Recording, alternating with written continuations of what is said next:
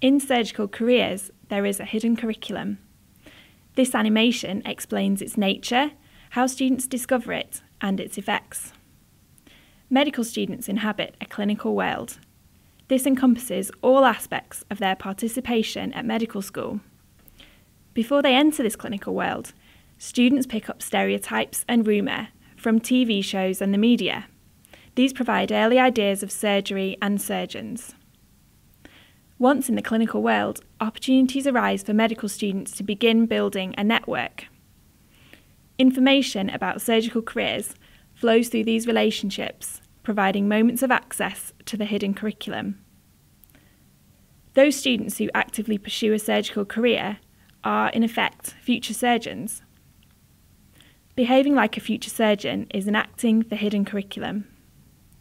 There are two parts to the hidden curriculum. Firstly, ticking the boxes, for example, getting prizes, publications, and presentations. And secondly, walking the talk, adopting the characteristics and personalities of surgeons and future surgeons, for example, being proactive and competitive. The more students act like future surgeons, the bigger their network grows and the more they uncover the hidden curriculum. By progressing through this cycle, students accumulate enough information to both identify themselves and be identified by others as future surgeons.